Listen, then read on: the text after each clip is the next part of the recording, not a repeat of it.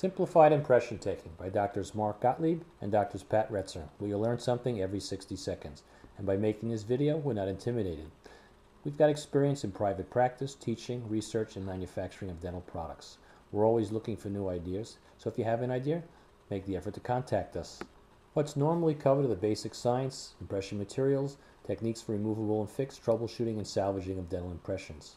What we'll be covering in this video: some of the basic science, some impression materials, the digital future, and how to sterilize and troubleshoot impressions.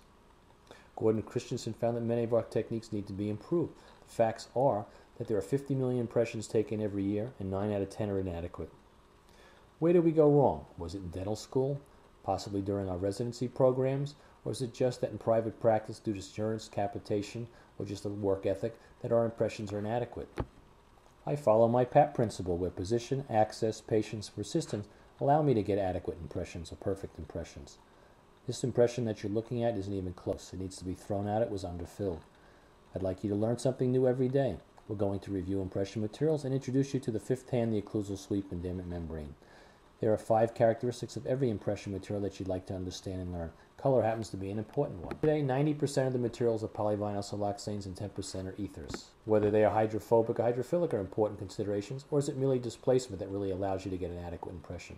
Digital impressions are the future. You're saving material costs, and you can correct the missing data or areas that you're missing. There are disadvantages to digital impressions. This is the chemistry of polyvinyl siloxane. Over the summer, the ADA reviewed all the impression materials. What they found is that the tear strength wasn't related to whether it was heavy body or light body. The compressive strength was also important in selecting a tray design, but more importantly, the set time outside the mouth was not even closely related to the set time inside the mouth. Simplified impression taking. You really need to select the proper size tray to have the room that you need for the adequate material to get an accurate impression. I happen to prefer clear disposable impression trays. You can border mold them, you can change the shape of them to avoid lingual tori, buccally placed teeth, or just adapt it to a short vestibule. Damage membrane closes off the back of the tray, so it confines the material to the tray itself, forcing it up into the fold and around those second and third molar areas. Remember to block out your undercuts. Danville Materials fifth hand is used to hold the lips, cheeks, and mustaches out of the way. It's like great for applying fluoride varnishes, digital photography, and it's a great lip and cheek retractor. As you can see, it's holding lip, cheek, and mustache out of the way. I syringe the light body material around the tooth.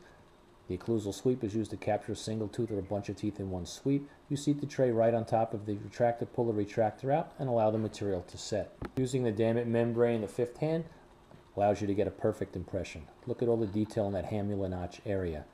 Always make sure the impression sets in the patient's mouth. Never let the patient help the tray out of the mouth, or you'll miss the impression. Here's a case where you really need to get an accurate impression. Fifth hand retractor is in place. I'll syringe the light body material around the labial surface and then seat my impression tray right on top. And as you can see, another perfect impression. I use the fifth hand retractor when I'm taking partial impressions. I'll use a lip retractor to hold the lips and cheeks out of the way, syringe my light body around the abutments, and then seat my tray. Remember, you only get one chance to make a good impression, so let's practice together.